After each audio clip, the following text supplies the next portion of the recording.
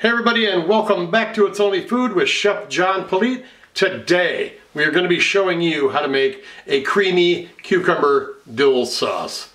Cue the music.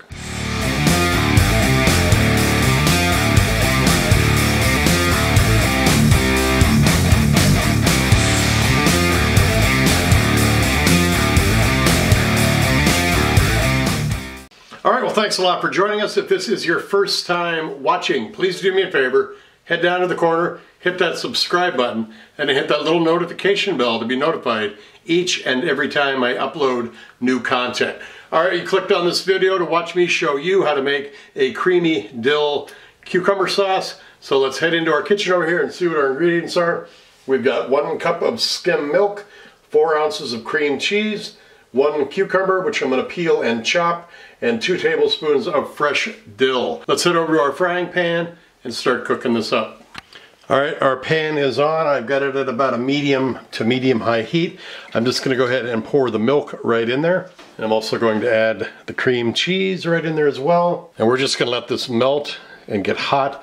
And we're going to kind of whip it in and mix it together while it cooks. Put it on medium. Because now we're going to head over to our cutting board and cut up our cucumber and our dill.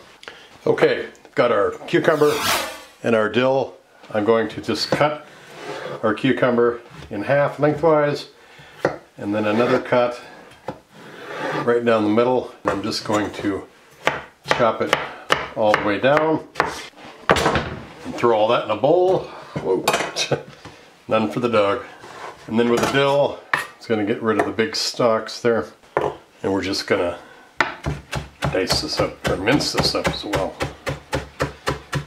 Now, since we're adding the cucumbers and the dill at the same time, I'm just gonna go ahead and put that right in there with that. That's all the prep we've got. Let's go back to our frying pan. All right, turn the heat up just a little bit.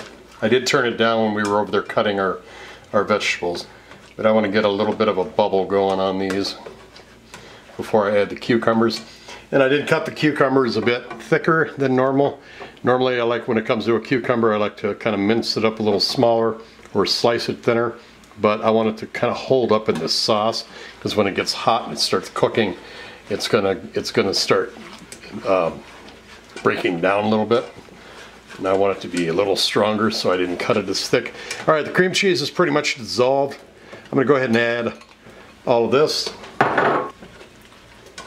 Stir it in.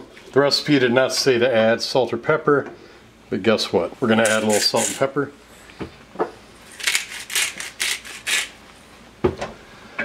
Alright, everything's mixed in. That sauce looks pretty good. I'm going to now turn it down, put a lid on this to keep it hot. I'm going to cook off a salmon. We're going to put that salmon and plate it with some rice when it's done with the sauce on it. We're going to take some awesome photos of it for social media. Put those photos into the timeline with some groovy music. Then we are going to come back and we are going to taste this. So enjoy the pictures and enjoy the music.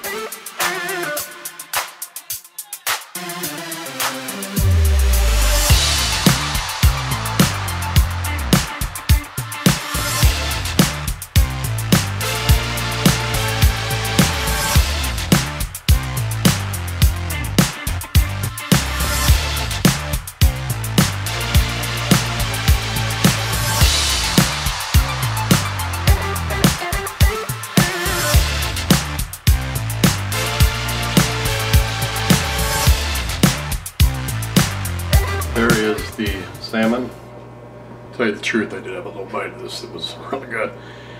It smells fantastic. It smells incredible. So let me take a little bite of this here. Just the fish. See how this tastes. Very hot still.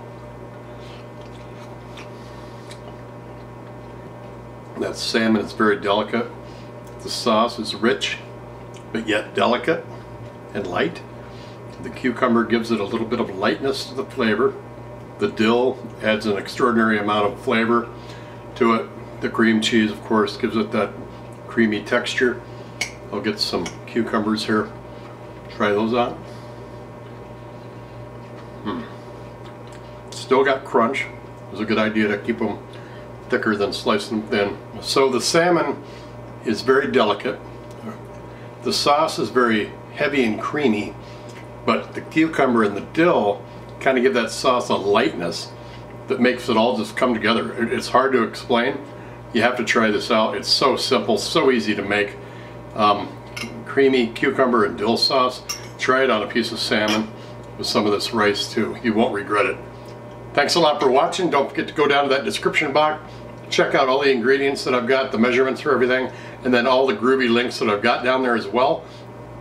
Thanks a lot for watching. Make sure you like, subscribe, comment below, and then share this video and this channel with everybody that you know. Take care of yourselves. We'll see you next time right here on It's Only Food with Chef John Politte. Bye-bye.